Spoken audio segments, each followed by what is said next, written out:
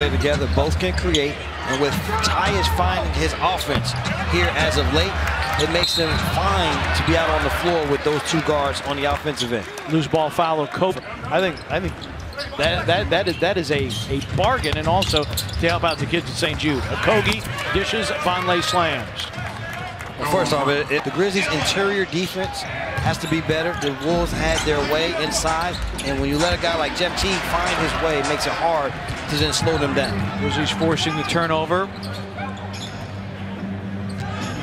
7th forced turnover for the Grizzlies. They only scored 3 points on turnovers in the first quarter. DB for 3, and the rebound, Valanciunas. So far 11 already here for Dillon. Puts it on the deck against Bates Diop. Solomon Hill has his pocket picked. Okogie with the takeaway. Naz Reid is on. He missed that last 3. And an offensive rebound, 4 rebounds. That is what the Timberwolves have been able to do.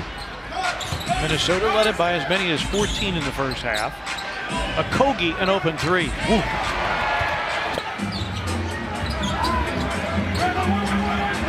Reid has the mismatch. And Okogie just dribbles into a triple team tonight. Clark, uncharacteristic miss off the floater. Minnesota wrapping up a 2-game road trip, a victory at Cleveland on Sunday. Teague.